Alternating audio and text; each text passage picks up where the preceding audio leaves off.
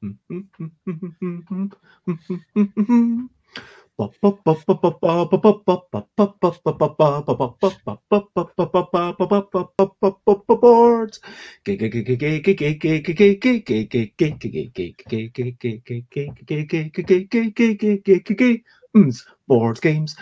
games, it's what I'm talking about. Board games, I'm not gonna shout. We are starting off this morning with a little bit of singing. And over to talk about the things on the board is the person known as Glenn Ford. Glenn Ford has made many, many games. And Glenn Ford is Glenn Ford's name. Board games and miniatures, it's what we're talking about. Board games and miniatures. I'm not going to shout. Hey, good morning. Very, very splendid. Thank you. Hello, Xate. It is lovely to see you back after I missed you yesterday. Xate feels like some of that was cheating. Hey, it's just there to entertain, and if I manage to make the guests laugh, if I manage to entertain you watching, then I feel like I've succeeded. And it doesn't matter how bad rhymes are. I think my last name just fell nicely for a song about board games. I don't think you can count that as cheating. I am Bez. This is bedtime in some countries. We are blethering about board games, and today in particular, I am here with Glenn Ford, who has previously worked with Osprey Games on Gaslands, and we're going to talk about things like Gaslands, like Warhammer, like Malifaux, maybe like comparing them a tiny bit to stuff that's come out of Kickstarter recently, but just what are miniatures? How do these things differ? And what is a good miniatures game? And have they been able to evolve at all recently? And so that's what's going to come up today. Do you wish to say anything more about the subject as the quick 1 minute preview? Yeah, I mean, I think one of the things about tabletop miniatures games now is what makes a boxed tabletop miniatures game and what makes let's call it a non-boxed tabletop miniatures game. I'd like to sort of talk a little bit about maybe what some of the differences are, and as you said, where some boxed tabletop miniatures games have gone with Kickstarter versus sort of general retail, and what the difference is between those and the more, I would say, more sort of hobby end version of games that use miniatures on the tabletop. So should be fun, should be interesting. Yeah, and obviously we can draw a line back to, like, I don't know, Little Wars, something like that. Yes, going properly old school back to H.G. Wells and military training, which and we can I think hopefully talk about possibly why it is those games haven't broken out and moved on from lining up, and two forces lining up and slaughtering each other seems to be a big part in that sort of area of the hobby, which I think is increasingly a shame. But we can get onto that hopefully at a later point, possibly. And hello, Alex. It is lovely to see you with us. And also Chris. Thank you for joining us again. I mean, everyone just, some saying they wish they could paint, but only for one game. I think I know which game that is. I think we're talking about Scythe there. I'm going to assume. Speaking of box games with miniatures, but we all do the best we can. And good morning, Paul. I hope that, thank you very much. It's just lovely to see you. Don't feel obliged to stick around. Keep on doing the great rulebook editing that you are doing. And just curious, how long have you been playing games with miniatures since? Me? Yeah. I suppose. So I think a lot of people, I got into the hobby with Games Workshop, and way back when it was for me, it was Hero Quest and Space Hulk were my introduction to tabletop sort of miniatures gaming. And like a lot of young people, as Games Workshop well know is the situation, once you've got the boxed game and you've already got X many minis, they then go, oh, by the way, here's this other thing you can play with minis, and you pick up, and for me it was originally 40k, and then into Fantasy Battle, and went for a time of being, I was a big tournament gamer, got very sort of hardcore into playing Fantasy Battle for a long time. So I guess I mean I've been playing miniatures, sort of full tabletop miniatures games since I guess I was around about 13, 14, and playing boxed games with miniatures younger than that, when I was sort of whatever 9 or 10. Yeah, so most of my life. Are you okay dating yourself? Could you say what year that was? Yeah, so I'm 41 now, so that would be since 1986, I guess, with Hero Quest, and then 1989, 1990, I guess, would be when I really started playing 40k. The last this will mean something to people who it will mean something to. My last 40k game was the original Gene Stealer Cult versus Squats. And then Fantasy Battle all the way through to the death of the Warhammer world. I'm one of the rare people who played through the whole of the End Times campaign, from Blood of Sigmar to the actual end of the Warhammer world. And then I think for a lot of people, after the death of the Warhammer world, I think I was part of that group of people whose heads came up and sort of looked around for what else there was. And from that point onwards, I was always playing Malifaux and a little bit of War Machine. And then it's been sort of looking at things from Test of Honor, Saga. Just there's such a bigger world out there at the moment. And I think a certain amount of that has been a little explosion for some people once Fantasy Battle officially died and became Age of Sigmar. A little bit of it has been just a general indie scene, and yeah, I think it's an interesting and fertile area at the moment for the number of systems and games that are available. And I personally, I would really like to see some of them diversify out a little bit in what they try to do and the stories they try to tell. Like I say, hopefully we'll sort of chat about that. For sure. And I love Paul's quote, the best thing about Hero Quest is all the people it brought into the hobby. That is a lovely take on that. The muscularity! And Alex, you wag. I love miniatures games. I always keep a copy of Sprawlopolis. Miniature, yeah. Anyway, different kind of miniature. So let's get to something completely different now, just for a wee bit. Let's talk about brilliant things. Brilliant things. What's a little thing which is brilliant? So I guess I've got a few little brilliant things here. My brilliant thing for the moment is the knitted meeple that my wife made. But we've got a handful of knitted things. We've got a little knitted ninja that just sits on the shelf, and got a little knitted chicken. Yes, we've got my wife knits and makes little things and sort of sometimes sells them, but the cuter ones sort of get left around the flat. So and I think I mentioned the knitting earlier with Bez because I don't know how well you can see, but this chair I've had. You will probably have to pick it up again. This chair I've had since I was a young person. It's sort of leather covered, but eventually the leather comes off. So we've got an entirely knitted cover for my chair to stop it flaking and falling off whenever it gets sat on. So my brilliant thing, I guess, is random knitted knickknacks around my home.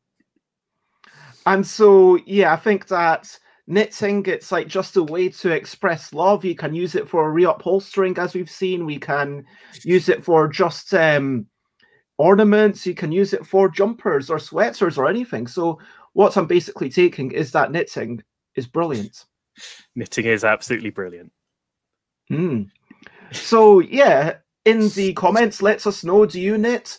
And also, now as we move into the recent highlights, recent highlights, living life and seeing the sights, recent highlights, playing games and other delights, recent highlights. So feel free to share anything that you want to. Obviously, if you don't, then don't share. Like if you don't want to share, then. But yeah, here's I had a date. Sorry, I'm going to move you up just so that people can see you better later on. So I had an actual date. We've been talking about this. It was a second date in that I've been on. Like we had many hours of conversation before like we met up, and then yeah, the first date we just kind of had a distance to walk through the park. This time we actually met in a restaurant, and I know it's kind of crazy times and there is a little bit of guilt, but they did have big plastic barriers between people. It was lovely food and it's a lovely person. We walked around, we talked, we dined, we drank for like 4 hours, and then, you know, said goodbye in Covent Garden. So that's me just after we said goodbye, because there's a big I don't know what it's made of. It's metal. It's shiny. Anyway, there's this big spheroid object in the center of Covent Garden. There, you can see it better. And yeah, that's Covent Garden. So that was definitely my highlight of yesterday. And so even in this day and age, you know, I think that you need to be sensible. It's not something that I suddenly want to go out and go to a restaurant every week or anything like that. But we do need to have some sort of mental health and social, physical connection as well sometimes. I don't know. You got to stay sane. Yeah. Now, Paul says, note for Glenn. Paul grew up playing Car Wars and had the little minis for it. That was the prequel to Cattle Battle, I believe.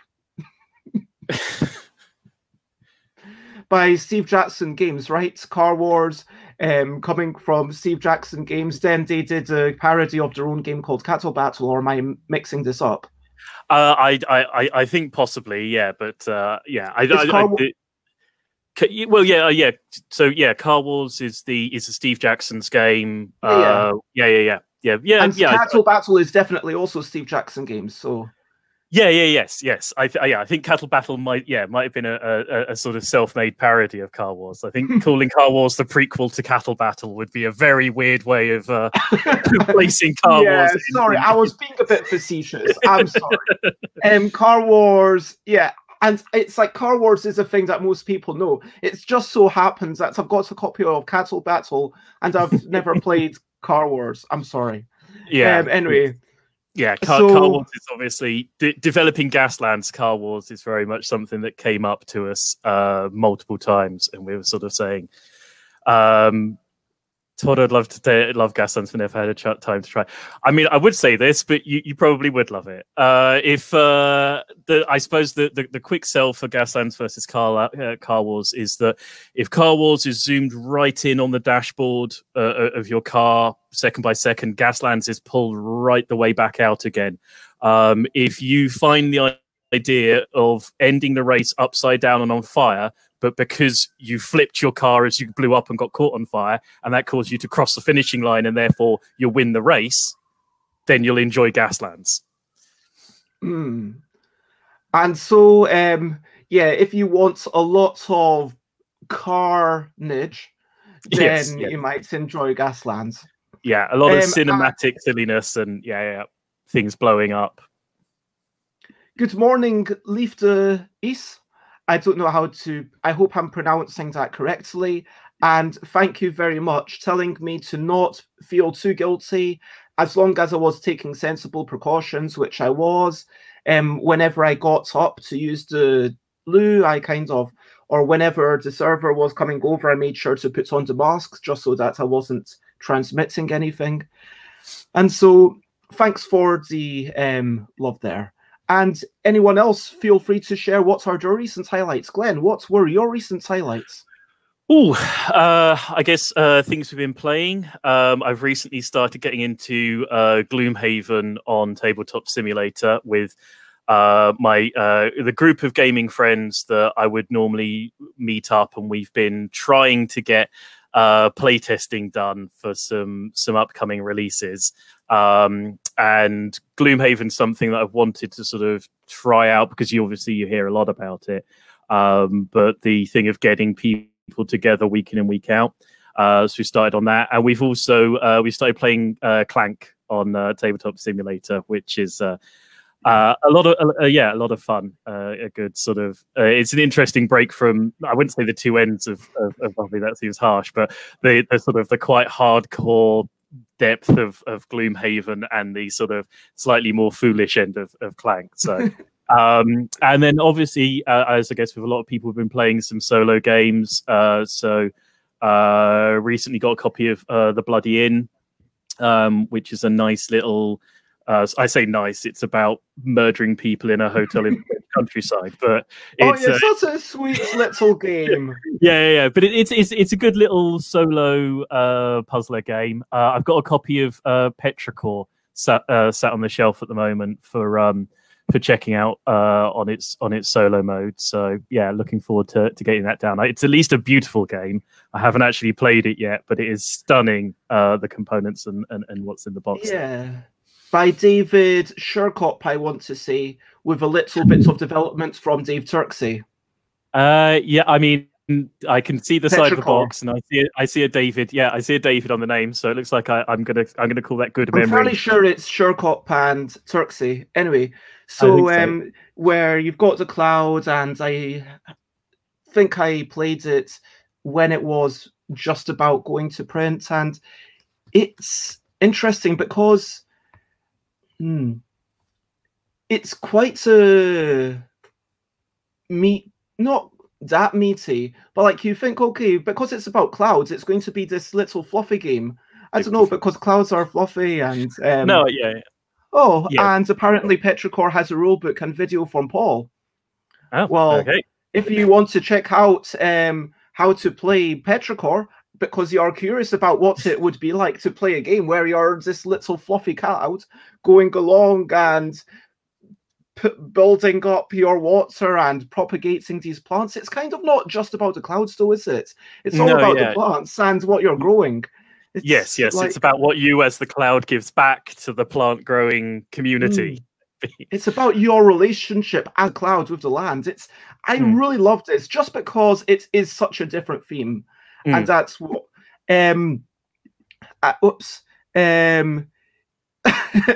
Paul says it's a tactical war game disguised with a theme of clouds and raining on crops. Yep, I would. Sure. Xate says that a recent highlight for them was learning On Mars yesterday, and On Mars will not leave Xate's thoughts. Xate feels like they just need this game. I mean, I've heard this is good. Have you played this at all? On Mars, no, I don't. I don't think I've played Terraforming Mars, but not On Mars. No. Well, just because it has names. Yeah, just because it's got the word Mars in it. They're presumably. This reminds me of the year that. Do you remember that year that American Beauty, American Pie, and American Psycho all came out in the same year? And for ages, I was like, "How did this happen? Like, were they connected somehow?" Like American Beauty, okay, I love that film. American Pie, yeah, it was okay.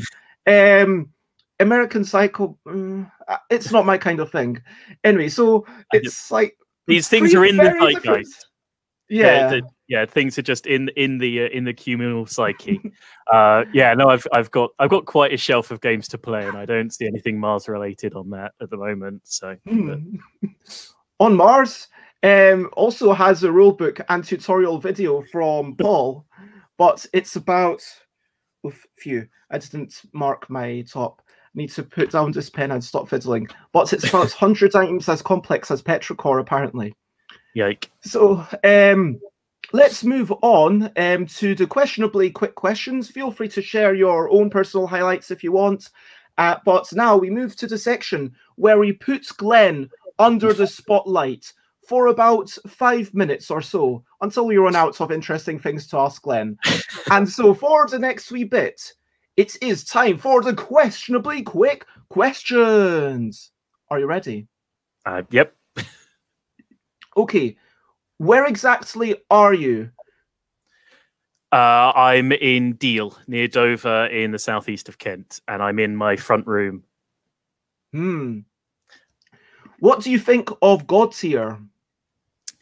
I don't know an enormous amount about God Tier. I've not played it. I've seen it. It looks large. Is what it looks like. That's as much as I'm willing to commit to that one. It's like a big game. Could you summarize Gaslands in exactly 8 words, no more, no less? The post-apocalyptic game of carnage. Yes. Carnage.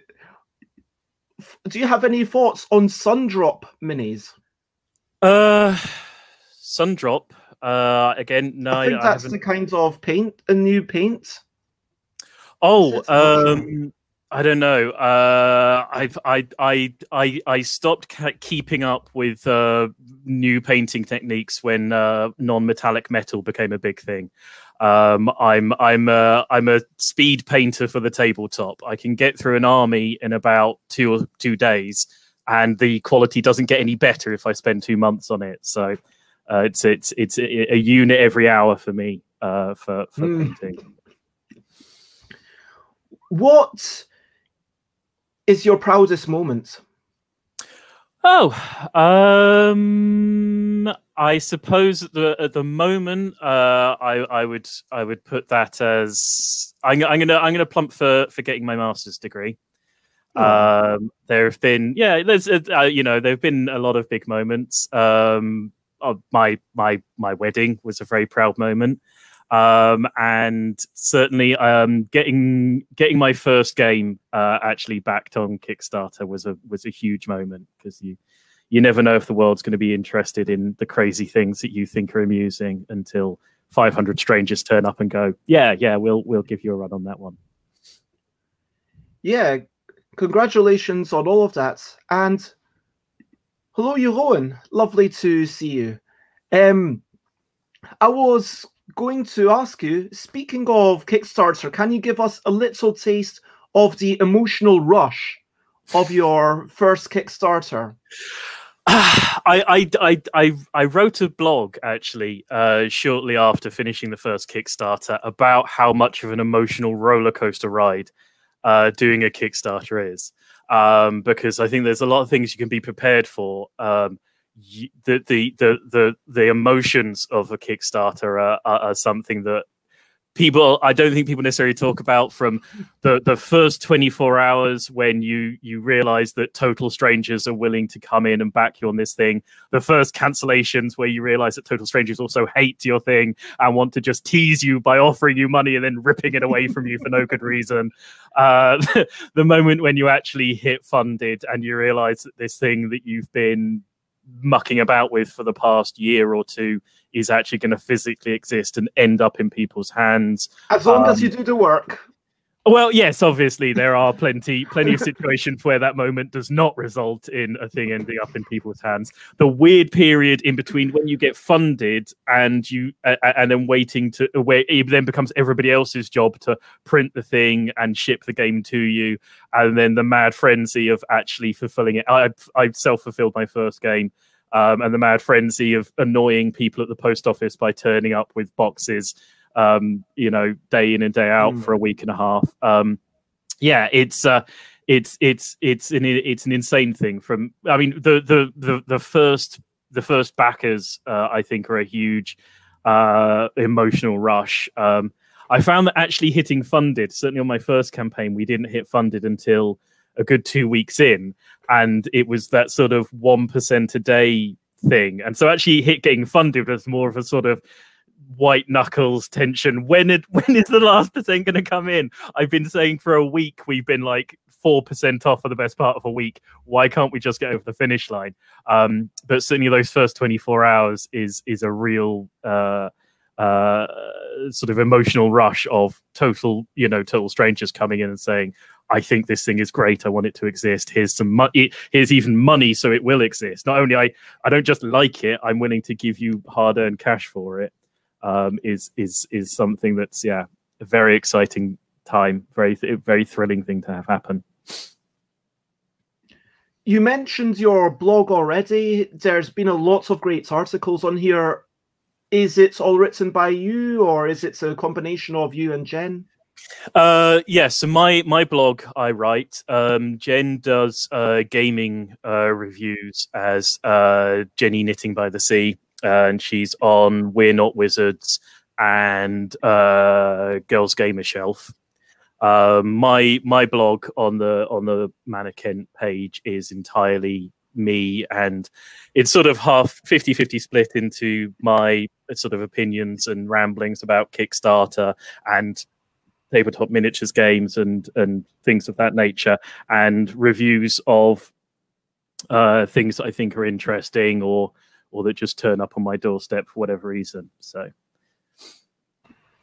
and as you say, you've I was trying to find it and something is going wrong. Sorry. There we go. It's blog 2 because Google apparently had. If you Google it, then it saved the old thing for some reason. And Wix recently switched us from one blog system to another blog system, so I'm still trying to clean out some of the old blog entries. I don't know why this happened, but yeah. Yeah, it looks very different. But also, can you give a quick sum up your second Kickstarter in exactly 9 words? I can do a lot less than 9 words. Moonflight, the Deck Unbuilder, set in dark fairy tale world. There we go. That's 9 words. Yeah, I like it. No more, no less. Yeah, I managed to actually get it that way. Our final question is, if you could have a miniature made of you in any game, what would it be? In which game? Yeah, I think it's like you can have a miniature of you in any game. Which game would you like to be in? What kind of pose?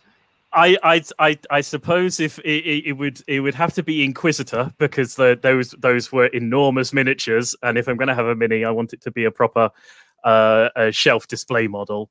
But if it's going to be Inquisitor, then that means I'm either going to be in power armor or a horribly mutated sort of Nurgle infested thing of some nature. So I suppose it would have to be I go for the power armor option. Inquisitor. I mean, given the 2 options, I would personally go for the horribly mutated version of myself. Because maybe a demon host. I'd be willing to go for a demon host. Something floating in chains. Yeah, proper sort of proper Inquisitor scale, yay big. Nobody will ever play with it because Inquisitor, Inquisitor had its own issues, but it would at least be a stunning mini. Okay, apparently that is the correct answer. We've determined. Oh yes, that reminds me, I did have one request from someone who can't be here. Would you prefer wooden meeples or plastic figurine? Personally, I prefer a wooden meeple. I mean, certainly in a boxed game. Personally, I want to see a boxed tabletop game that justifies a plastic miniature in a game for a game design reason. I would love to see that game happen. In my personal opinion, if you don't justify a game design reason for the miniature, then you shouldn't put it in the box. But that's that's my personal opinion, and that's how I feel about buying things. I think that there's a whole range of other things that justify a plastic miniature going into a box. Don't get me wrong, but those things don't weigh heavily with me personally as a consumer and a gamer. I think part of that is possibly because I've got a background of tabletop miniatures games, so there's a limit of how beautiful I find a plastic miniature. But that's I mean, let's just start the discussion here. Let's just start the discussion with the whole justification. Why do you have these minis? And as we move in, I want to say, okay, we're talking about this. Feel free to comment, ask questions. We're moving a bit more on topic now. From like, follow, all that good stuff. I've got 19 more followers on YouTube, and then I get to have a proper name. So if you haven't already, please follow me on YouTube. So you're talking about what's the design justification, but I want to kind of challenge that, because look, I can play Malifaux with cardboard squares, or like just use the bases of the miniatures. I don't really need the miniatures in that game. Same with War Machine. I mean, sure, you've got to check line of sight, but there's nothing to say that you can't use the stands and say, okay, can you be able to see the stands? It doesn't feel like an essential part of it. So I think that I mean, personally, I think that there's quite a sort of there's a continuation through from something like, for example, an Osprey Blue Book, where they don't have a miniatures line attached. You buy a rule set, you then find the miniatures that you think are suitable to fill in on the tabletop through to the full boxed game. And personally, I'm of the opinion that something like, and you've got a little bit of a continuum there through Malifaux and War Machine onto the Star Wars tabletop miniatures game, as somewhere in the middle where you can play Malifaux and someone can go, oh, you're proxying a mini for another mini, and feel like they need to state that at the start of the game. And I come from a gaming background where the idea of someone saying, oh, you're proxying something doesn't make any sense. It's like, it's on the right sized base and the mini is roughly the right height to check line of sight. Proxy sort of doesn't make any sense to me in a tabletop miniature game sort of environment. And yeah, I think that the necessity for a specific miniature in a tabletop miniatures game, I don't think there's necessarily a game design sort of justification for that. I think that that you could certainly play with a 30 mil base with a cutout like Infinity, come with a little square cutout silhouette for your minis and say, yeah, sometimes stand that in. And I think there's three parts of what makes sort of tabletop miniatures worthwhile to sort of be in a game. I think that there's the game design justification for them, and that has to do with the nature of building what I'm going to call a sort of analog game, insofar as a game like, for example, a game like, let's say, Monopoly, for a super well-known box game. There's no step between one space and another. You move exactly 4 spaces. You can't move 3.5.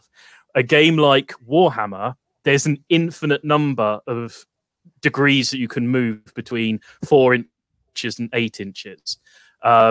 Those sorts of tabletop miniature games are truly analog. There is an infinite number of choices in any given turn, because you can pivot an infinite number of degrees. You can move an infinite number of degrees of an inch, and being able to say, okay, here's a sandbox set of rules for your terrain collection, your table size, the miniatures you're going to choose to put on the tabletop. And if you don't want to use miniatures for it and you want to use cardboard cutouts, that's fine. Game don't care.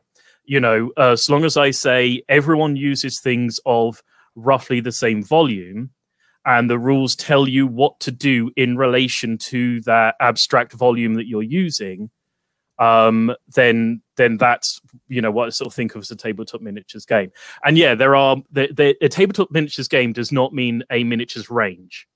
And there are tabletop miniatures games that come with a range, and then there are tabletop miniatures that come with a range that comes with a card or a widget or a piece of something you physically need to physically play the game, that requires you to own that miniature in order to have the game mechanics to play the game. And that comes into, I think, what the second reason for putting miniatures into a game is, and that's a marketing decision. And I don't think that there's necessarily a bad thing about putting marketing into a game. Marketing, you know, good marketing can create a community to a game, and a community to a game makes a game stronger, and a stronger community makes a better game. And so I don't think that marketing is the Satan of the for hobby sure world. Not. Like, I've had marketers on this show before, and I think that there's this idea that marketing is evil, when in its most benign way, it's just saying, hey, there's this thing that I think you'll like, and I think that it will bring value to you, but I don't think you've heard of it. Why not check this out?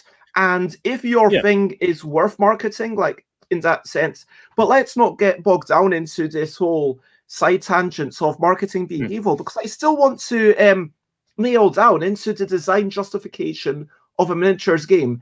And I understand that this is going to be bits of an awkward question, because you talk about how, yes, you can chuck in standees, and for sure Malifaux, where you've got the card that corresponds to a particular miniature, you want to kind of know what corresponds to what.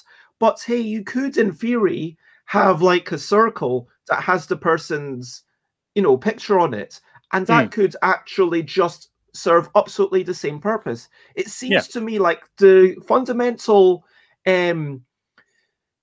logically, like, in maybe not experientially, for sure having a miniatures makes you experience the game in a different way. But in terms of logically, in terms of raw mechanisms, it feels like the only difference in a miniatures game is the analog measurements, which you mentioned.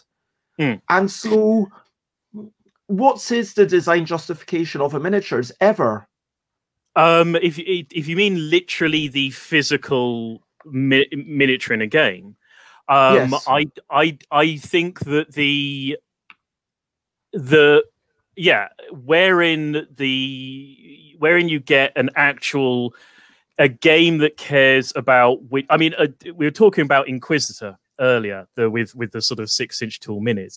That would be the game that, if you really wanted to get hardcore into it, totally justifies the existence of a miniature, because Inquisitor has rules for, okay, if one eye can see round the corner but not the other eye, there's going to be you know, alterations on how you aim and how you deal with things. If someone can see X percentage of your body, if you've got one hand, you know, over the wall as opposed to the other hand, you know, you need, for a full justification, maybe you can get that sort of deep into it, and where the sort of where the flow goes from that level through to a game that says, okay, if you can see 50% of the person over the wall, you get a modifier. If you can't, and I think that for the game design justification, as opposed to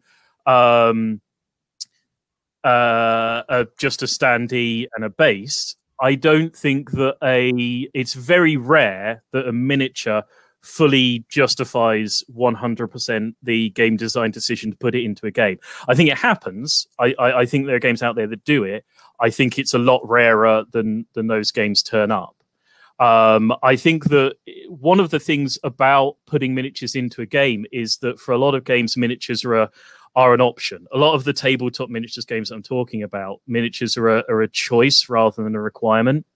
You know, you totally can. I've played entire games of Warhammer with cut out pieces of paper for units, and an assumption that everything is 2 inches tall, and it works just fine. And then if you want to put miniatures into it, there's your choice to enter into a hobby community there. It's like when we put together Gaslands, a huge part of it was to say, okay, this is the game that this is a miniatures game you don't need to buy a miniature for. You've already got for it anyway. We don't produce a miniatures line. You know, if you own some Hot Wheels cars, stick them on the table. You've now got rules for them. Or if you've got a friend who's got a collection of several hundred little cars. Yes. And I think this is the thing. I think you know, at its best, a tabletop miniatures game should hopefully be a set of interesting rules that you can use miniatures to play with if you want to dress up your table, but that ultimately doesn't care so long as it's a game that is concerned about line of sight to things and analog movement of things. And if you're willing to do it with a 25-30 mil base and everything is 2 inches high and you know 30 mil square, then I don't think that's a major issue to it. I think that what makes those sorts of games what they are is not that they've got physical miniatures in them. I think it's about the physical act of moving around a tabletop of any given space where you've laid out the terrain in any given way, and that you have a sandbox of gaming creativity available to you there. I mean, the game that we've got coming out, and I don't mean to sort of plug things, but in February, feel free, if it's relevant, please do. So the game that's coming out from Osprey in February, A Billion Suns, is a deep space battle game. And what's weird about it is that you play on more than one tabletop. And they don't need to be tabletops. Any flat surface will do, so that you can, because it's a deep space game, so you can go, okay, that table there is the Sun, and that table over there is Alpha Centauri, and I'm going to jump my ship from one Stargate to another to interact with what's going over there several light years away. And that thing of being able to say, have you got 3 flat surfaces within arm's reach of you? Brilliant. One of them's a star system, one of them's a planetary system, and one of them's you know, a deep space mining, you know, colony. Make that into a world for yourself. There you go. Those are the things that that I personally really love about you know, what was called tabletop miniatures games, is that they open up a world of sort of storytelling with a bunch of relatively mundane objects. I think this is really interesting. And bye, Paul, again. Lovely to have you with us. I think, yeah, jumping from table to table, that sounds like a really interesting thing. And also what you said, is it Inquisitor that does this with the 6-inch minis, where it's a certain percentage of your body being visible, that kind of gets into that level of specificity. And it seems like, again, this gets into the, you know, with miniatures games, because it is analog, there's a lot more scope for disagreement. Do you know what I mean? And like when you've got War Machine tournaments, I remember people saying, well, look, if you can't agree on whether this is in range or not in range, if you generally can't agree, like first, like the judge comes over, but if one of you is like clearly wrong or abusing the, but it's going to come down to roll a die or flip a coin to see whether it's in range or not. But obviously you don't want it to be like, okay, it's 1 inch away, and someone says, no, that's clearly in range. At which point, judge, okay.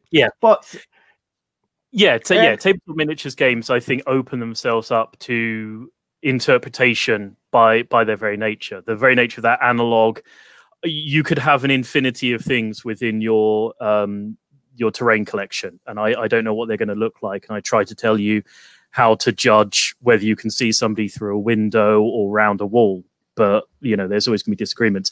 One of the a rule that we brought up as a joke originally in Gaslands, and has ended up being one of our smartest things we ever did, is a rule called the Rule of Carnage.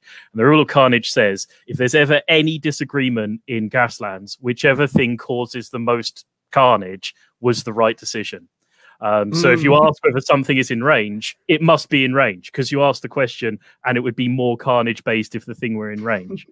And you know, we did it originally as a sort of a silly thing, and it's genuinely the smartest thing we ever did, because you never have to have an argument in Gaslands. You never have to split a decision. If you're asking the question, you know, it's whatever makes stuff blow up, you know, most severely. I like it. Taking a step back, and I think Alex has been talking about, some games where you move stuff around, you measure stuff, and it is actually using cards.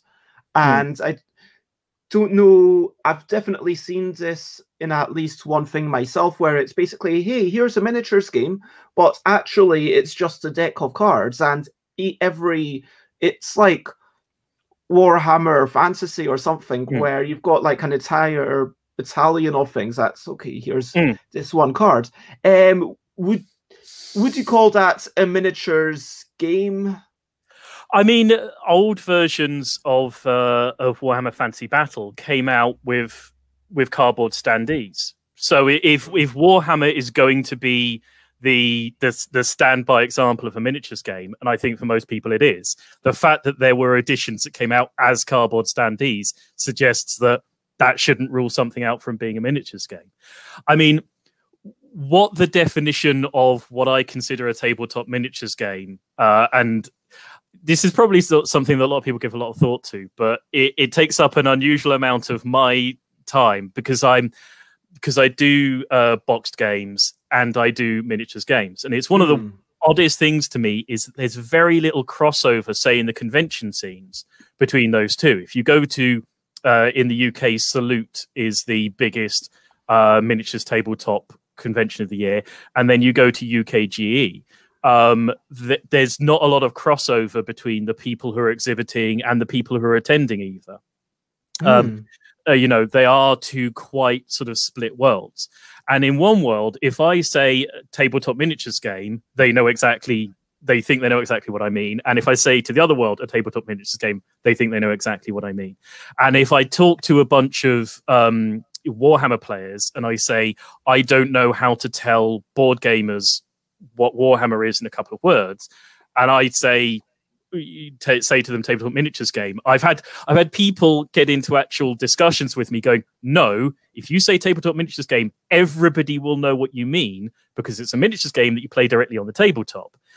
When we were talking about doing this conversation, this chat, I emailed Bez to say I'll talk about tabletop miniatures games, and Bez was like, oh yeah, because there's boxed games, there's lots of miniatures in them, and that's a game, you know. And it's like, people don't, the sorts of games that, let's say, Warhammer are getting harder and harder to find. You've now got skirmish games, which are boxed games, because you'd always call them skirmish games. Like, there are now. What's the new thing that Games Workshop has done? You know, they made this tiny thing where it's like something like 3 models each, and there's a whole card system. Do you know the new ones? Yeah. Again, well, that's a hex-based movement system. Shadow Spire Underworlds. So with that, so the board, and well, they're extending the world out and extending it out. So the new one is called something different. I tested Shadow Spire when it was very early, and that's a hex-based board, and you buy about 5 miniatures roughly as a warband, and it's a deck builder and a sort of a hex-based war game essentially. And again, that's one that game does not care whether you're using miniatures or not at all. But again, you can't get the cards that you need to build the deck to play the game without buying the miniatures. So that's sort of miniatures as a marketing decision rather than, I would argue, miniatures as a game design decision. And obviously, you know, Games Workshop has good, valid reasons for getting you a little taster's worth of minis, because it's sort of, okay, well, you've bought 5. If you buy another 5, you can play this next game up, and then the next game up, and the next game up, and then you can get into the whole wonderful world of tabletop miniatures gaming. So, to you, a tabletop miniatures game is a game where you've got figurines, and then you place them directly on a tabletop. And it's not that you've got a board on a tabletop. You definitely don't have any hexes or squares or anything like that, or any point-to-point movement system. The movement is going to be done using measurement, maybe with a measuring tape or a ruler, probably measuring tape, I guess, depending on whatever people are using in that area. And you've got this true analog system. And would you... When you talk about, Salute, is there a big divide between the war game realistic miniatures games, if you know what I mean? Like the stuff that is based on actual historical battles, and then games that are based on cars smashing into each other in this crazy universe, or Warhammer, or things like that? There are certainly historical gamers that don't step out from historical gaming. I think there are fewer gamers who play non-historical games who aren't willing to dip into historical. But as with most parts of the hobby, there are niches of niches of niches. I would say the most niche miniatures war gamers are massed modern naval battle war gamers. They are a hardcore of themselves, because what tends to on a simulationist level happen in a modern or relatively modern naval battle is that two warships line up next to each other and just hammer each other until one of their shots happens to hit a ammo magazine and blow the ship up. And there is a group of wargamers who will demand that what they get from their game is two ships lining up to each other and then two people pouring buckets of dice onto the table until one of them gets a 6 followed by a 6 followed by a 6 followed by a 6 followed by a 6 followed by a 6, which hits the ammo magazine and blows the ship up. And they would say, that was brilliant. I loved that game. It was absolutely fantastic. And anything that doesn't do that is a bad game and doesn't deserve to exist. Is that literally the only way to end the game, to have like 4 6s in a row? There's a theoretical element to those games where you can wear a ship down and grind it out and actually sink it, but it kind of never happens, because although the chances of hitting an ammo, because all of the damage tables and all of the damage sort of defense tables have to be realistic, and in real life it's very rare that two full battleships actually grind each other down and stick around to be ground down, even if they're getting to a point where they realize that's going to happen. It's it's an odd little sort of part of the tabletop hobby. I mean, that sounds like something I would it doesn't sound like something I would want to do more than once. But it's a 100% realistic recreation of an actual historical event. And there are people who absolutely love that, and that's what they love in their hobby, and they love getting that out of their hobby, and they love going, yes, that's just the way it should be like that. I know what should be true because I know what is true in the real world, and now I have a game that is what it should be. And every other game that prioritizes fun over should is a less correct game than this game that I'm enjoying, because my game is the way that things should be, and I can prove it because I can map the statistics of my games to real world events, and I can go, look, they match. That's brilliant. My game is therefore correct. And like I said, I'm not, and I might sound a little bit judgy there. I'm genuinely not.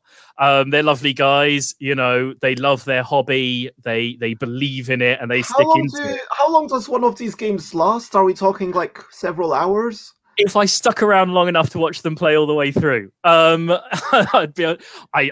aware of them taking 2 or 3 hours isn't considered an unreasonable length for a lot of those sorts of games to go on. But then the Napoleonic historical Napoleonic is a much bigger area of gaming. And a lot of them those games, people are more than happy that they should take 3 hours plus. It's it's a place in gaming where sometimes the longer a game takes, the better. Because if what you're doing is sitting around with a good friend with a mug of nut brown ale, sipping it occasionally, and pouring buckets of dice onto the table, who really cares how long you spend doing that? It's like, oh, this game takes an average of 5 hours. Oh, that's brilliant. We won't have to play 2 games then. We can just do the one for the full evening. That's fantastic. We'll start playing about 5-ish, and we'll get done at a decent time. And it's what you want from your hobby. It's what you get out of it. And if you find that an entirely satisfying and exciting and fun experience, then that's great. You know, it's what literally floats your boat. Then I'm very, very, very happy for you. But in relation to the level of crossover, I mean, this is my opinion, but the sort of the I mean, sci-fi these figurine boats presumably do not literally float. I think that given that a lot of them are fair, you know, some people like them to be fairly sizable. To them. I don't think you'd want to put them on the ocean, because I imagine some of them cost quite a lot of money. But yeah, I shouldn't think that they would actually float. But yeah, as I say, in relation to how much one set of miniatures great gamers crosses over with another, it would be my opinion that the historical gamers are less likely to cross over into fantasy and sci-fi, whereas fantasy and sci-fi gamers are more likely to play a historical game. And it depends, because you got some Saga is a huge crossover game. It's a historical game. It's not particularly simulationist, but you know, it's certainly sort of broken out of what you might consider the historical wargaming niche. So, I mean, but for today, what's left of it, we are going to be talking about, you know, just expansive things. We've already talked about, we've touched upon Simon. I mean, that's basically big parts of what we're talking about when we talk about box Kickstarters that use a lot of minis. I mean, Simon is the biggest kind of part of that. And did you say it was Shadowspire? Games Workshop one? Yeah, that's one of them. Games Workshop, I think, have really moved into an era of putting out box mini games now. Things, but indie. Oh, maybe it's Warcry. Maybe that's what I was thinking of. Warcry, I thought was is another one. Okay, I'm gonna check. Oh no, Warcry's totally different. Warcry's not what I was thinking of. Sorry, I'm just looking up and. Warhammer, yeah. So Warhammer Underworlds is the one that's a deck builder, and Shadespire was the first sort of chapter in that story. So yeah, that Beastgrave is the new chapter for it. So it's Warhammer Underworld started with Shadespire, and then Beastgrave is the new sort of chapter of the story, if you like. Okay. So that's the new wave of releases. This is the one I was thinking of.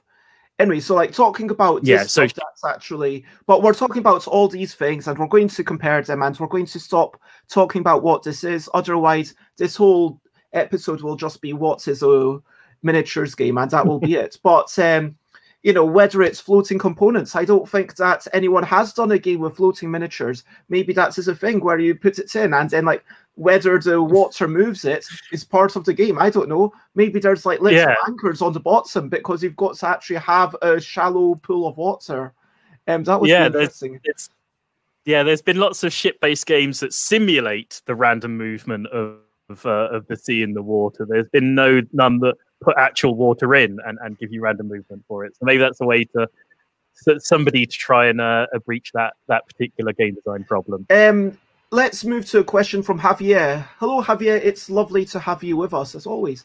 Do you know any implementation of minis where the analog parts has been superseded, at least partially, by electronic components?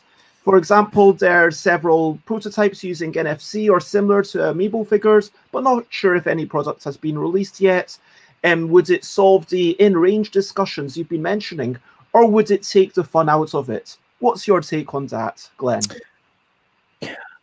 So they're a bit. I mean, when laser pointers became sort of widely available, that was a huge jump forward in solving the line of sight discussions that inevitably get had with true line of sight in minis games. Because you went down from the idea always used to be is you got your head down to the level of the table and you tried to see what lined up with the head of your mini to see what that mini could see. And then laser pointers came out, and then you could just hold the laser pointer next to the dude's head and go, well, there you go, I've got you, because you've got the laser pointer on it. For the the degrees of measurement. Weirdly enough, because of the nature of lockdown, we've been playtesting some new games on Tabletop Simulator, and one of the things that Tabletop Simulator does is that you can turn it on so that it precisely measures the movement of any mini in the game. And there are bits about Tabletop Simulator that are quite awkward. That is one of the most time-saving things I think I found in my life, where you just click on a mini and you just wave it around the table, and a little number sits next to its head, telling you how far you've moved it from its starting point. If we could have a little chip in minis that did that in real life, then I think that would be a huge time saver. I think that. But when you're talking about people not wanting their games to take too short. Yeah, no, absolutely. I think that there would certainly be a niche of the tabletop hobby who similarly will not use a laser pointer, because the discussion over whether or not you can see somebody around a building is the most fun part of the game. Would equally sort of rebel against the idea of not being able to put down having a tape measure that doesn't bend in order to go round a corner is something that I think some people willfully enjoy. The sort of, okay, I've moved to here, now I'm going to pivot. Oh, no, that's not how you pivot, is a phrase often heard around tabletop miniatures games. That's not how you pivot. You have to wheel at that point. So I think there are ways that, I mean, you know, a bendy piece of plastic with the markings of measurements on them is a huge technological innovation that lots of miniatures gamers refuse to use almost on principle. So I don't think there's necessarily going to mean that when we have a chip that measures how far you moved a mini to the millimeter, everyone's going to jump and get that. But I think it would save people getting called out at tournaments. If you've been to back in the day when Warhammer, the Warhammer tournament used to offer you a ticket to the grand tournament, and so the qualifying rounds essentially kind of had money riding on it because you were getting a free ticket. Some of those arguments that I was around got pretty unpleasant. I was at a table at one of the tournaments where somebody got offered out over a rules decision.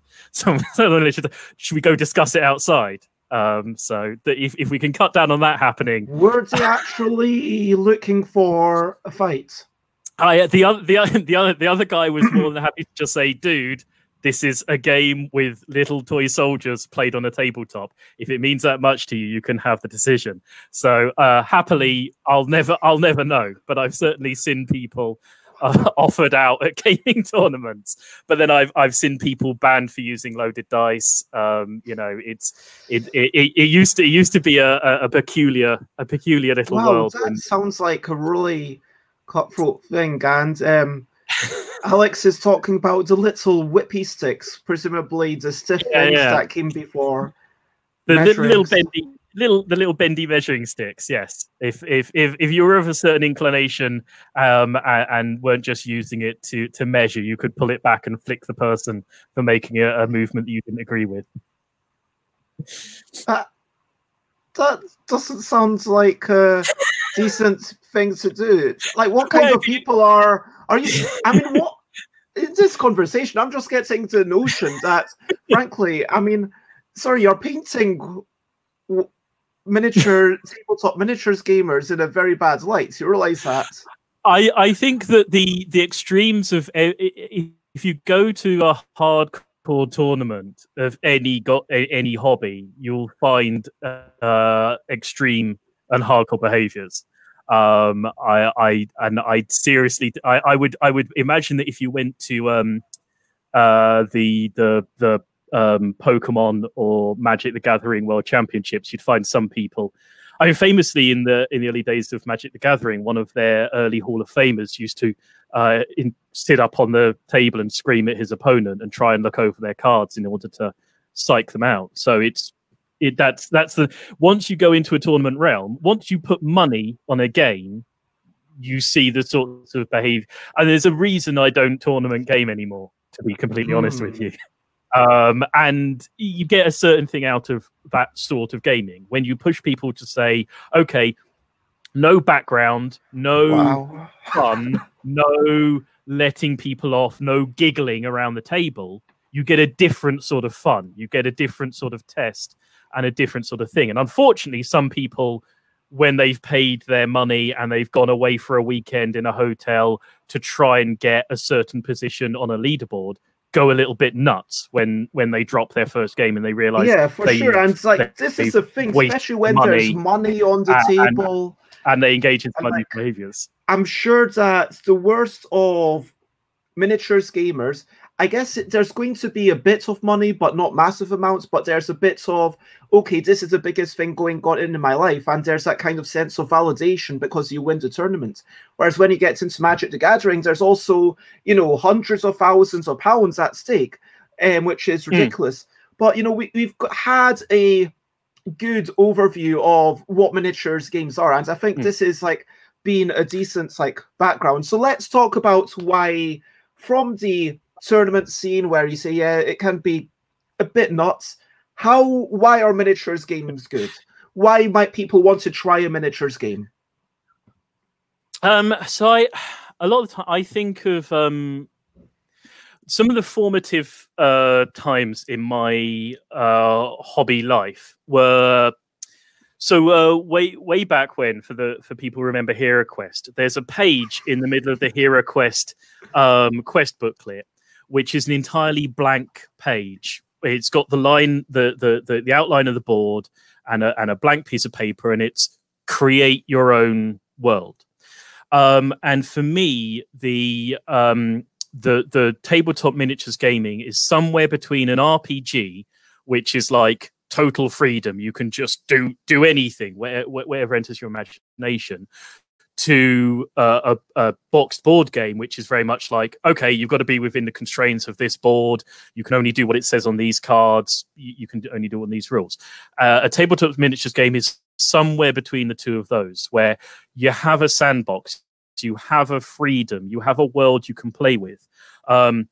There's a huge community, I think, in the tabletop miniatures game, which is about modding games, fiddling with them, extending them, you know, writing a new sort of weapon for your vehicle, writing a new troop type, writing a new hero, porting your RPG character over into your tabletop game. And I think that freedom that you can have in a tabletop miniatures game it's the main reason that I play tabletop miniatures games, that there's something about a sort of an openness to them, an ability to make a world and create something that isn't quite so available in standard board games. I mean, when I'm sitting down to design a game, I have a moment where I've got to decide whether the game is going to be a board game or a miniatures tabletop game. And for me, the tabletop miniatures game is the one that justifies not having any components, because the fewer components I have, the more rules I need to write. In a tabletop miniatures game, I've got to put down rules for every single thing that happens, every single thing that might happen, and everything you might have in your collection. In a box board game, I can say you can do anything it says on X card, and I don't need to explain that rule because I've got the cards, and they'll explain themselves to some degree. So for me, the tabletop miniatures games have fewer constraints and therefore fewer components, but therefore more rules. But yeah, I think as a gamer, for me, as a gamer, it's the freedom that they offer, to build a world, to build miniatures, to convert things up. There's a huge hobby community. If you know, looking at the Gasland, some Gaslands modded cars there on the screen. If you go on the Gaslands Facebook group and you see people who have taken Hot Wheels cars and modded them to be the Twisted Metal cars, or modded them to be you know, a set of Mario cars, or those sorts of things. It's that sort of freedom, that sort of creativity that miniatures games open up for you, that you can't really have in a normal boxed board game. You know, I've got a Warhammer army, which is an undead army, where everything in it is it's a circus. So there's a massive mummerkill balancing on a ball to beat all of the undead monsters. I can't do that in a boxed game. I can't even really do that, justify doing that in an RPG. I can only pull out that sort of insane level of weirdness in a tabletop miniatures game, and that's when I love them. That's what I love about them personally. So it sounds like, yeah, it's clear the amount of enthusiasm and love that's coming through when you speak about this, that potential, as you talk about how it's just a way to get started, that you make these things uniquely yours. And I guess, in a way, maybe that is a thing that Zombicide might actually capture a little bit of, that you are painting these things, at least, even if you aren't necessarily modding it, even if you aren't adding in your own terrain and adding in these new features and saying, okay, how are these rules going to interact with a river? Does this count as a river, or does it count as a lake? I don't know what. Presumably, there's games where you've got alternate rules for the two of them, and maybe you say, okay, this is a fast-flowing river, and now we've got different rules. And then maybe you invent your own rules because you say, okay, in this version, we're playing on this table with this extremely fast-flowing. I don't know, but yeah, no, absolutely. That is absolutely the thing of a tabletop miniatures game. I would say, and I think certainly a lot of us who've been in the hobby for a while remember the early days of some of the games where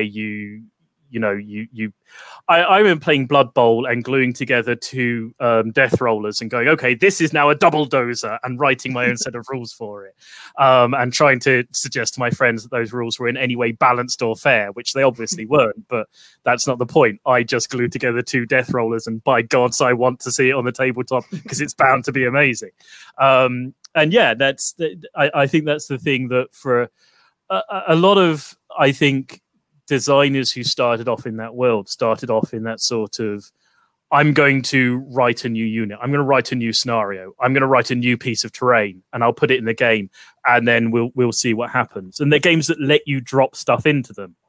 They'll let you, like you say, drop in a fast flowing river into the middle of a game of Warhammer. Let's see how that affects the system. Let's see how that affects the sort of the ecosystem of the game. There's now this weird thing in the middle of the table that does weird things. Is that a good thing? Is it a bad thing? We might nudge it next time. We might fiddle it out.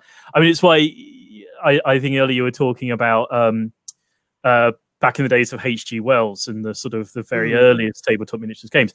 All those very early games, which were for training military officers, always required that there be a referee by the table. And by and large, they were games about sort of explaining what you were going to do and the referee making calls.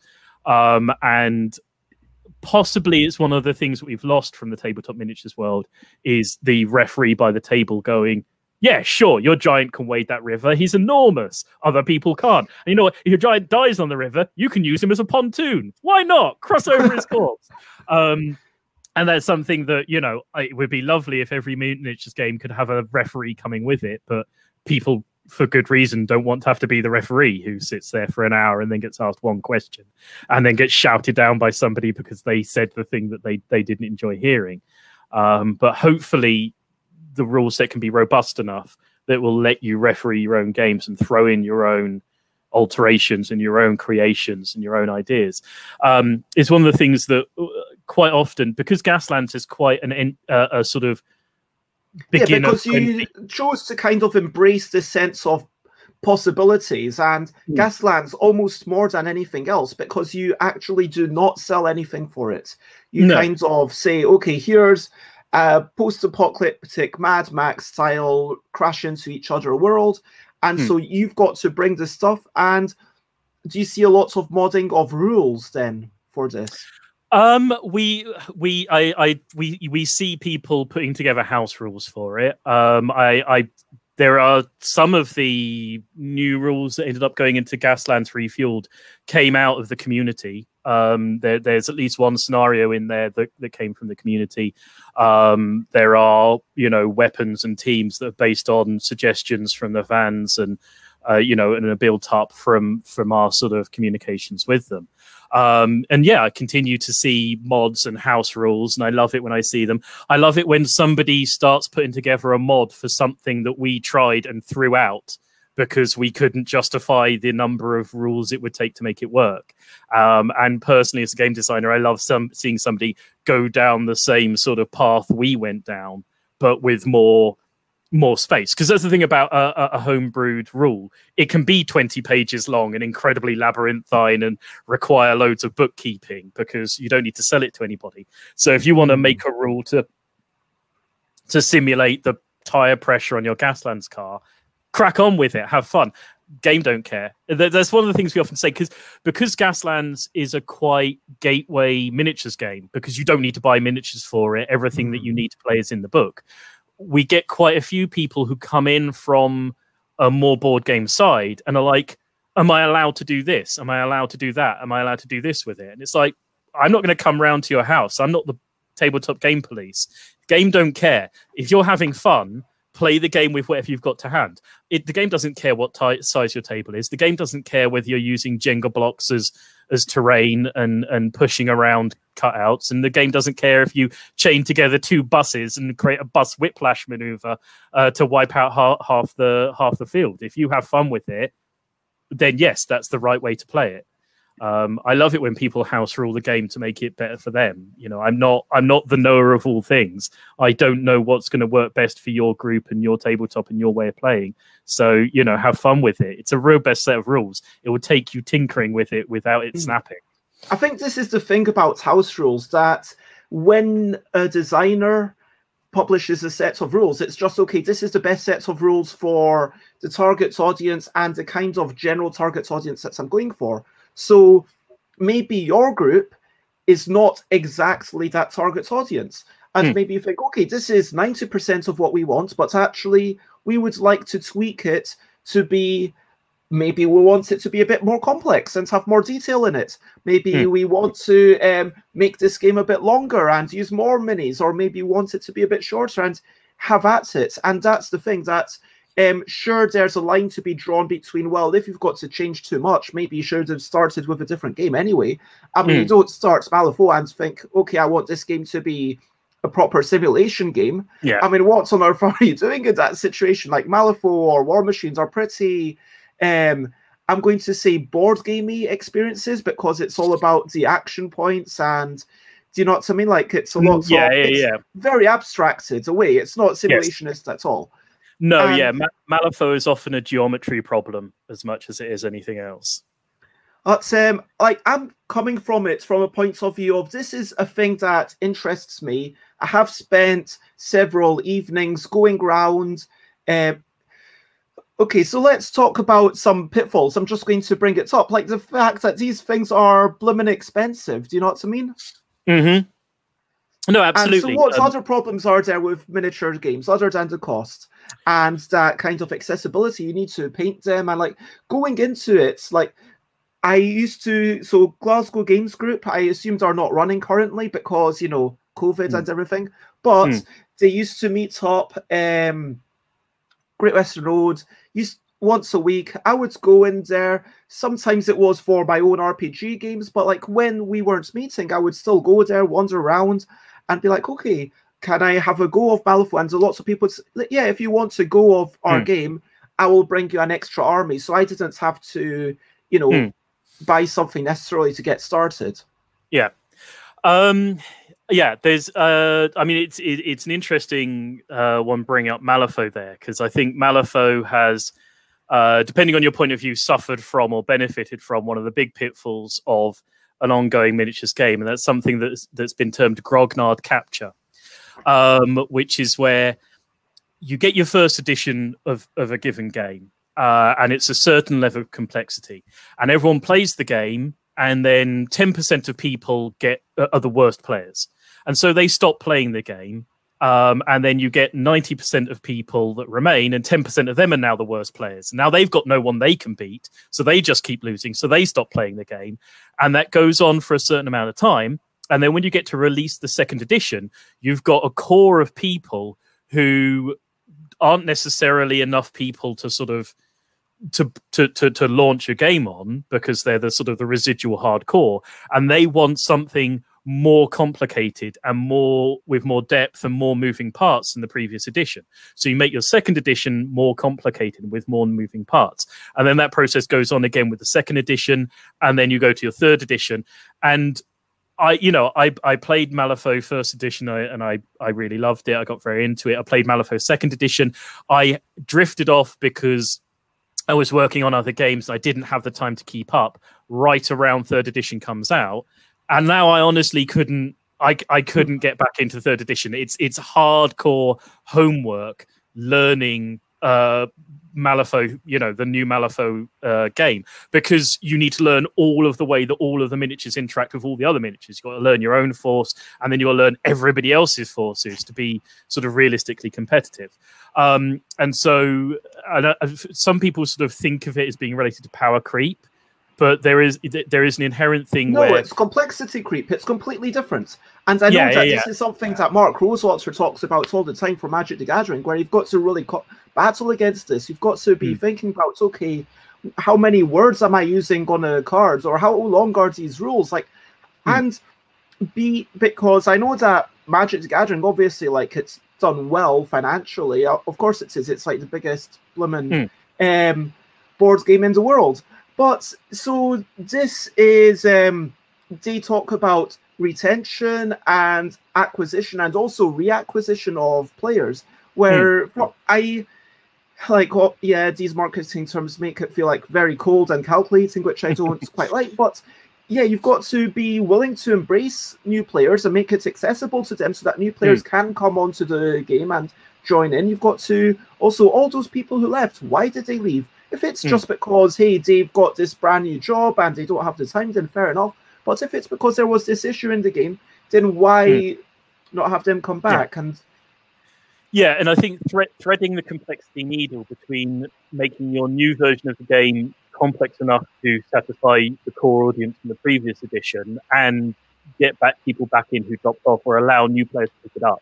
I think that's because one of the things about a tabletop miniatures game is that you need to bring out a new edition to keep the game running. You have to relaunch the rules, and if you're going to make it into a franchise, and every time that a game relaunches, it has to thread that very difficult needle.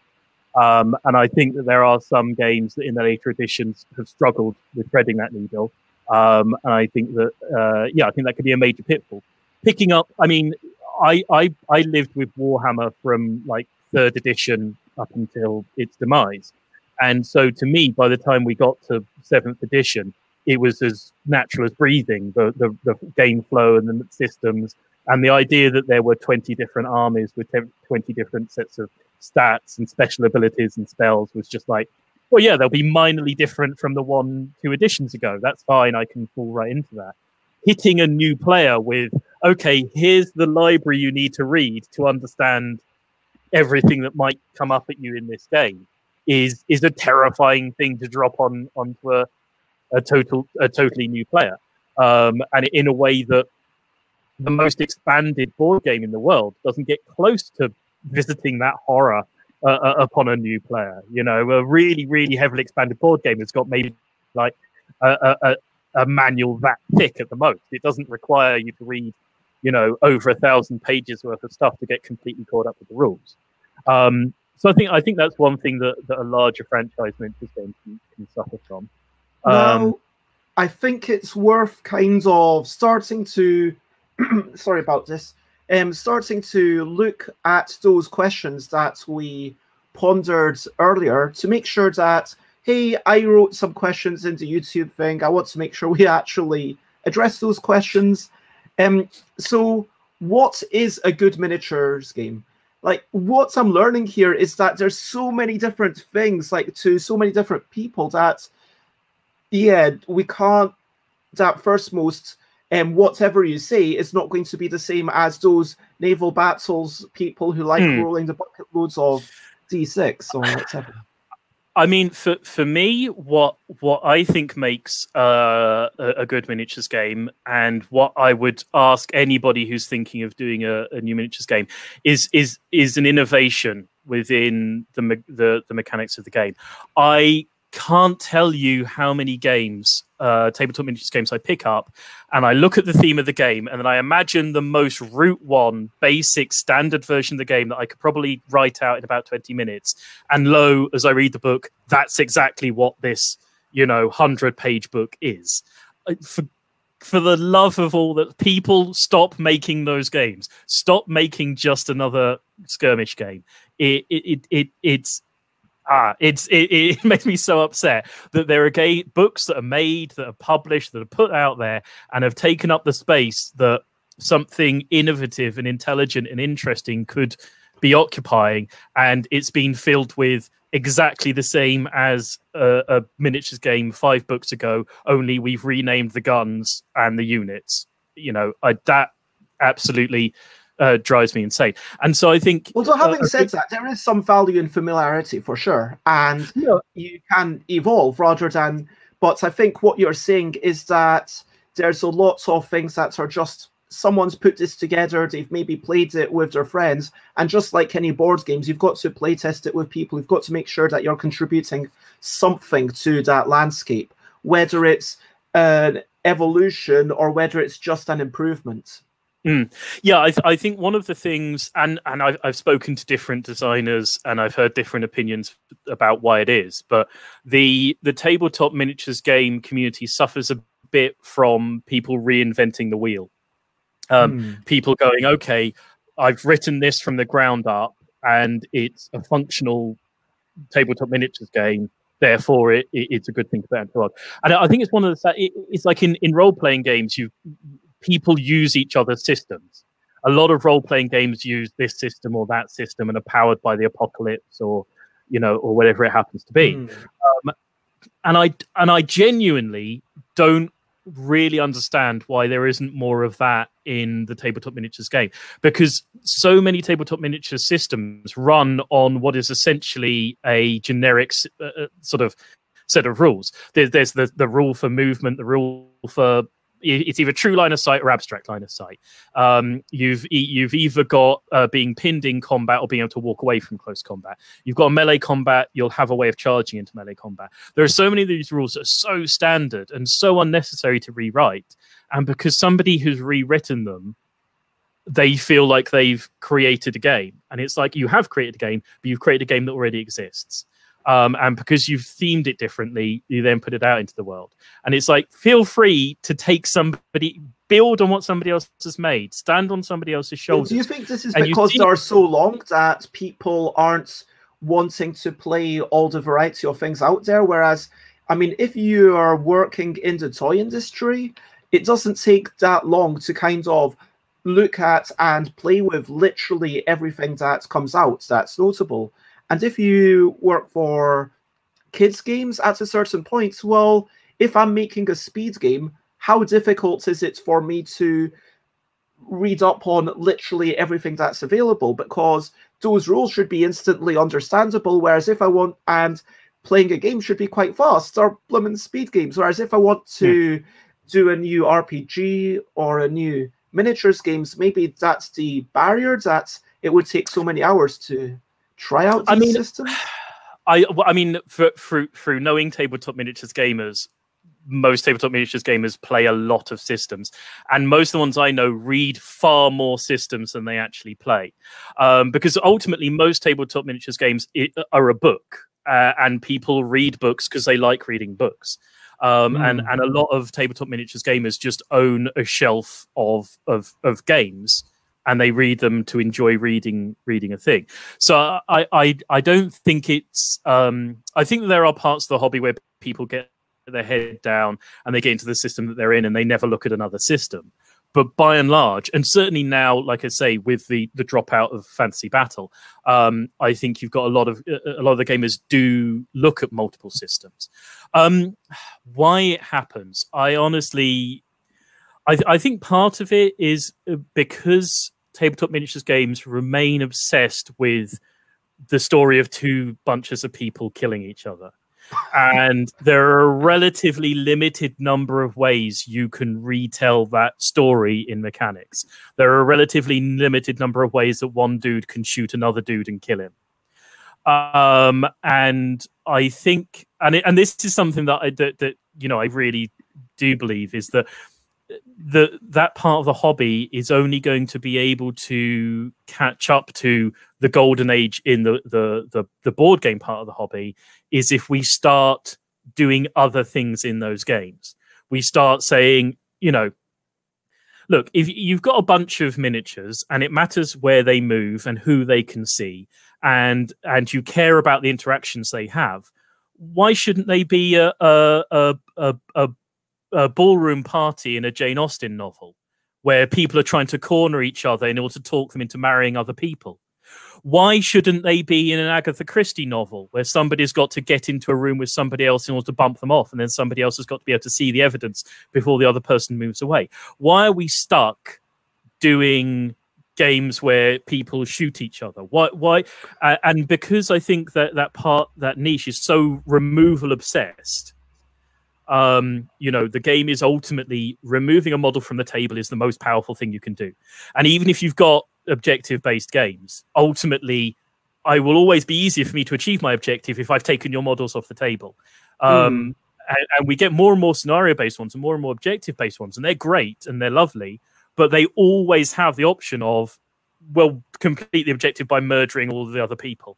That's always going to be an option. And so a force that always takes the murder gun is always going to be able to achieve their objective by just firing the murder gun and then walking around an empty tabletop going, haha, I have found the clues and I have dug up the treasure as every looking at the mouldering corpses of my enemy. Yeah, so what you're saying is that where you're able to eliminate the other force and then complete your objective, that's always an opportunity and a way that you could do it. And if it's not, like, I really love kind of what you've said about maybe it is a murder mystery where you're trying to or dig up a thing or get to a thing, but you're all working together, and maybe you're trying to be the best crime solver. But hey, if you kill someone, well, you're all meant to be working on the same team. So there's actually inter-office politics. But if you were to kill someone, well, you'd get sacked instantly, wouldn't you? And so, maybe locked up in prison, I'd hope. But Chris is saying, like, going back to it's all about the books. Chris is agreeing with this. D&D, there's so many settings using the core rules, and we can work on, well, not me because I don't work on D&D stuff, but other people could work on the world or characters, which is the important thing in what they're making. And I really, love this idea. And do you have anything more to say about what you'd like to see from miniatures games? I mean, as I say, what I would love to be in the future is more diversity in the sorts of games that, as I say, you look at RPGs and you've got games like Starcrossed, which are about two people sitting around a table falling in love. You've got box games like Holding On, the Troubled Life of Billy Kerr, Troubled Life of Billy Kerr. Yeah. Exactly. You've got those games that try and tell a story of a little bit more breadth, a little bit more diversity, a little bit more interest to more people. And then you go to the tabletop miniatures world. And look, I love a game where, there's a tactical thing about blowing up a tank. And I love a game where it's about maneuvering to see who can wipe out the other warband first, or who can get to a certain location whilst being shot at as they climb a hill. But why can't we see a game, within that field, using those mechanics as part of that niche, that when just no one gets shot, where we try to look at, maybe there's another story to tell. Maybe there's another story we can tell within this framework, because I think that until we do that, that part of the hobby is never going to broaden itself in the way that I believe that the board game hobby is at the moment, in a way that a lot of the RPG hobby is at the moment. And as somebody who loves these games and loves what they can do and loves the freedom that they offer people, I get worried that it's just going to get left behind in that respect, that we don't get people that are more that are more diverse and interested in different things, that are a wider community at those conventions, playing those games at those tournaments, makes me sad. It makes me sad in my heart, and I want to be able to say to somebody, okay, here's a tabletop miniatures game, and it's about falling in love. You know, let's do that. Let's have that be a thing. Or a game about flirting at a dance with, and oh, can he see me? And maybe line of sight is actually what you want. You want to be in the middle of someone's line of sight. That would be quite exactly. Yeah, we've got a Jane Austen game. I give somebody a love note, and my person has to go and approach that other person, but I can't approach them directly because of the rank of my person. I've got to hand the love note off to a servant, and is the servant going to be able to get round and track down the person and get in close with them and hand the love note over? So and then when you get seen, you kind of lose some honor, or kind of there's some gossip about you. Maybe that's an issue. Yeah, why can't we have that? Why is that? Why are we not willing to have that as a thing? Well, you're the person who makes games like tabletop miniatures games. You bring it up with Osprey. I have bought try and sell a PG Woodhouse based tabletop miniatures game to Osprey, and you will see the likelihood of this happening. See, we've got at least one. And I think this has been like a long time mulling in, one of the people here. Okay, so what separates board games with managed miniatures from stuff like Warhammer, Malifaux, Gaslands? I think that we've decided that these things, the thing that separates tabletop miniatures games, as you call them, from box games. Simon box games, it's basically the fact that A, you've got the measurement, and B, it's that scope for adding stuff. Would you say that summarizes it? Yeah, I'd say the analog play element is the game design justification, and the hobby community fiddling and tinkering with it. I think is a huge part of them and a huge part of the difference. Okay, I wanted to ask you, what kinds of games shouldn't have miniatures added? We didn't really get into that. Yeah, I mean, to be honest, obviously there are some games that totally shouldn't have miniatures added. I don't think that you should, put miniatures into a card game just to be sitting by the side of the table. I suppose the question is, if you've got a marker on the table that can 100% be fulfilled by, as you say, a flat 30mm disc, should you force somebody to buy a miniature to fill that disc out? And I think that's the divisive question. It's not you buy Warhammer, you don't have to buy a single miniature for it.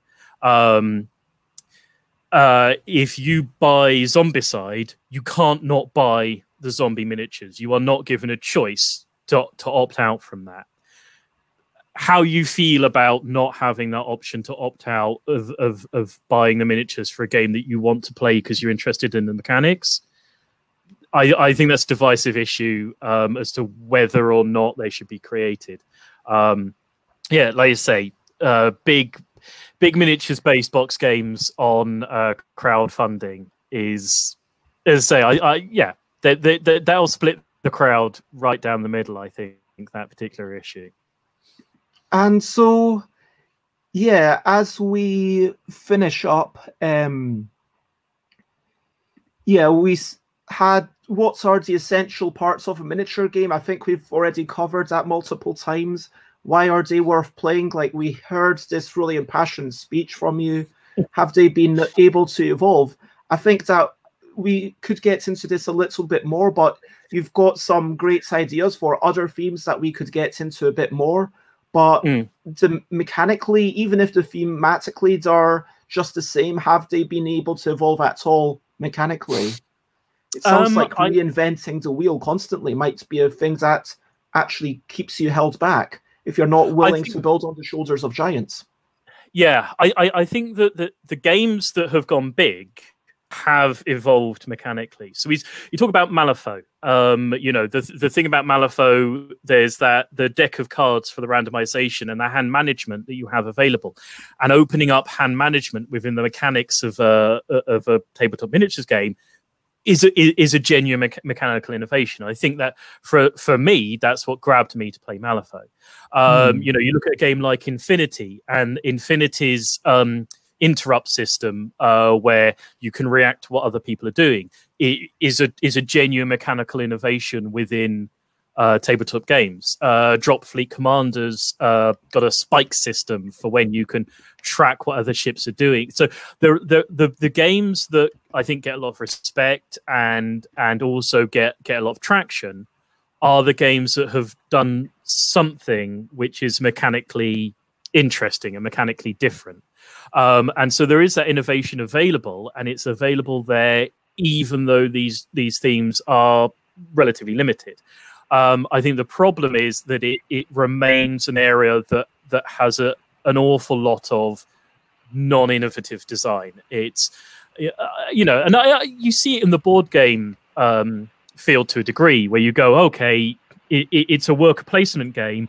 What do I need to know other than the fact that it's a worker placement game? Oh, well, literally nothing. So long as you know it's a worker placement game or a take that game or a you know, deck builder, you know everything about the game, you know, you know, and you can just move on from there.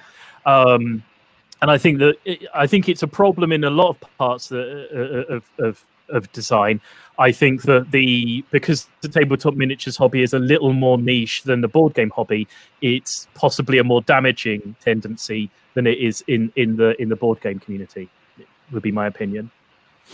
I think that makes a lot of sense. It's been a really great thing. Chris wants you to come on to their own show, Brains Behind Games, if you're interested in that. Yeah, you know, I'm always happy to hang out and have a random conversation about games design. I don't know if this will have the link to the Mannequin website on it, won't it? Yeah, so the Mannequin website, yeah. So you can see all of it on the comments in YouTube or Facebook, and in Twitch. I just sent everything out. So if you want to find out, where do you most like to be found currently? Well, the Mannequin Games has, I think, an email link to it, but you can, to be honest, whichever is easiest for people. Feel free to hit us up on Twitter. Feel free to find the website and email us by the form that's on the website. Yeah, I'm more than happy. You can always look me up on Board Game Geek. However I get communications, I'm just happy to have the conversation. But yeah, I'd be more than happy to go on anybody else's podcasts, blogs, video chats. I'm always available. You've got to get yourself out there. So if people want to check out the Kickstarter, then can you give a quick 2-minute pitch to what this is all about? Okay, so the current Kickstarter, SSO Rage of Montalbano, is it's a fancy pants expansion to our first Kickstarter SSO, so you can pick up the base set on the campaign. It's a 1 to 6 player survival horror sci-fi game, where something terrible has happened to the original crew of the SS Amiga and wiped out the crew. You turn up, you've got to survive through whatever happened to the original crew and outlast it. In the base set, you're essentially playing through 2001: A Space Odyssey. The AI of the ship has wiped out the original crew, and it's going to try and kill you as well. In the expansion, which we're kickstarting, the Captain Montalbano was passed over for command of the Amiga and has weaponized the Amiga's sister ship and is coming to kill you all as the game goes on. So that's the quick version of it. It tells a bunch of sci-fi. So they're challenge decks that you can swap in and out, and each of them tells a different sci-fi survival horror movie story. So yeah, that's where it's at. We've knocked off a couple of stretch goals. We're fully backed, so we will be on the last 72 hours in 15 minutes. So it's running down to the last parts of the campaign. So if you want to stop by and check it out, let us know what you think. And that is obviously available if you go to manokentgames.com. That will possibly be the easiest way to find it. And so I want if you type in SSO, if you type in SSO on Kickstarter, 3 things will come up, and 2 of them will be my games. So we've covered so much today. We had you on. We talked about 40k, fantasy, Malifaux, War Machine, like Second Dates, Car Wars, Gloomhaven, Clank, and justification for things like design justifications, about the measurements, about binging on stuff, about just binging on buckets loads of dice for like 5 hours until eventually an ammo thing kind of explodes, about marketing, about bringing in your own campaign, about A Billion Suns with multiple tables, about doing stuff directly on the tabletop, about using tech, about laser pointers for line of sight, the potential of bringing your own world to it, like RPGs, kind of, about modularity, about adding rules, about sculpting your own new miniatures, about, what you called grognard capture, which I would just call complexity creep, about price, about innovation, that there could be so much more with these miniatures going round, about not reinventing the wheel, about having objective-based stuff that it still comes to be about removing someone's stuff, about having more exciting stories, about minis in boxes, adding costs and making it more accessible, but less accessible. But obviously you have the whole, it's not for us to say what someone should do or shouldn't do, but now I want to say thank you very much, everyone. Thank you to my amazing mods. Basically, thank you very much to Xate, who are amazing. And thank you to Chris, who's been so brilliant like the past few days at just being so welcoming to everyone and asking some amazing questions. And like Javier, like that was a really interesting shout out. And to everyone else who's like just been part of this, thank you for like joining this conversation. And also obviously thank you, Glenn. So now it is over to you. What are you up to? You can share only if you want to. So is there anything that you want to share? Maybe it's something you want to look forward to, hopes and ambitions. You can share anything, whether it's exciting or trivial, the boring facts about yourself, something that's important, or maybe it's just fun. I want to share the fact that I'm getting to see Chris and McCall tonight, which I know I do this most weeks. But tonight, we're meeting a little later than usual. But, it's okay. I still get to see them. We still get to play a game together. I'm looking forward to it. They are, like, 2 of my favorite people in the world. I'm sorry, Xate. I still love you. But anyway, like, it's wonderful going there. And, like, I'm going to, try and get a little bit of work done, a bit of writing, a bit of reading, a bit of tinkering. And, yep, that's me. What are you up to, Glenn?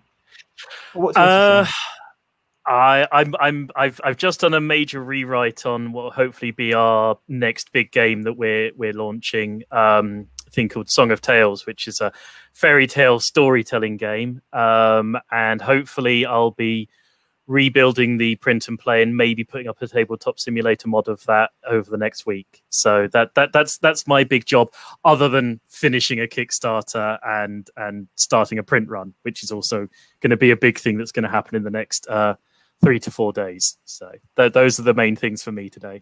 Those are exciting things. So like get onto that Kickstarter, because it's going to finish in like, it's not quite hours yet, but it's 3 and a bit days. Yeah. 72 hours and 11 minutes at the moment. Well, you get to see that because you are actually the creator, of course, in the back end. And yeah, if you want to share what you're up to, please do so. Share, spread the word. I am going to try and get Categorical completely redrawn by Wednesday. We will see how that goes. It's not going to be the final things. It's just kind of getting proof of colors, if you know what I mean. Proof of like orientations and getting the letter shapes so we can get it all printed up and pasted up and made reality. I'm having the Beds and Friends game day on Saturday, 17th of October. Put that into your calendar. I hope to see at least a couple of you there. It would be lovely to have you. There's a Discord, which I will try and set up the rules and stuff today. If you want to find out the next streams, look up stuffwithbez.com/streams, and you would find out that tomorrow is about the value of familiarity with Mandela Fernandez Grandon and or FG. Then we're going to be talking about interviewing with Chris. Hi, Chris, from the chat, who's going to be joining me on this side. And that's going to be really interesting. And then there's all sorts of things. I am here every day at 10 a.m. If you think that there's at least one person who would be interested, then please let them know about it. Yeah, that is, I think, everything. Does anyone have anything else to share before we skedaddle? Nope, I'm all good. Okay, let me just see if there's any good music makers that Twitch people could listen together. Oh, Amadeus Music's. So I'm going to do a raid. I know that sometimes not everyone likes it, but this is genuinely someone who just basically plays music and doesn't talk much. So maybe this is quite a nice thing as we start to get into our workday. We can just listen to someone playing the piano. And so I'm going to start that raid. For now, there is only one thing left to do. And that one thing left to do is to say bye, bye, bye, bye. This is the goodbye song. Bye, bye, bye, bye. Thank you for watching along. Bye, bye, bye, bye. This is the end of the show. Bye, bye, bye, bye. And now it's time to go to do bye, bye, bye, bye. This is the goodbye song. Bye, bye, bye, bye. Thank you for watching along. Bye, bye, bye, bye. This is the end of the show. Bye, bye, bye, bye. And